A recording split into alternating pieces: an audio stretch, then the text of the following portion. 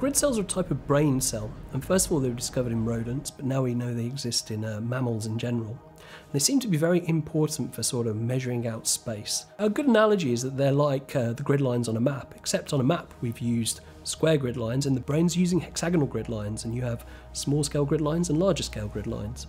Originally people used to think they were very important for something we call path integration, which is basically updating where you think you are based on how you're moving. So I know where I am right now, and if I move at 10 meters, then I end up somewhere over there.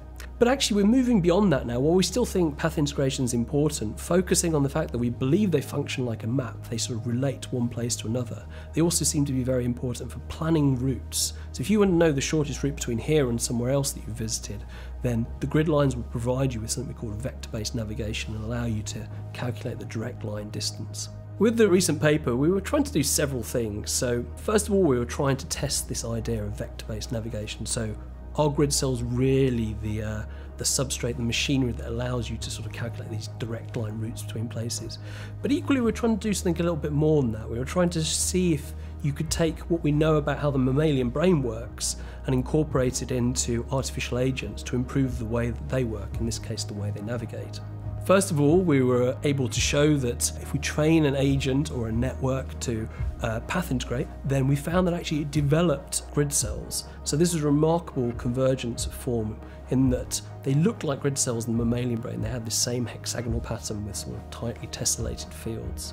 And then we were able to take that network and transfer it into a larger network that was now controlling an agent navigating around, and that agent was then able to navigate flexibly in demanding virtual environments. And so, for example, one of the tests that we wanted to see whether it could do is whether it could take shortcuts. We had environments that would change while the agent was in there, so it might find one long route to the goal, but then a new door would open up presenting a shortcut, and so the agent with grid cells could utilize that shortcut and go straight through to the goal.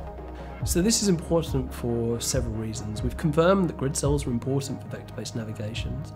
We've shown that we can use an artificial network to conduct neuroscience experiments, but also we've shown that incorporating what we know about how the brain solves a problem into an artificial network can provide that network with abilities that it wouldn't have otherwise have had.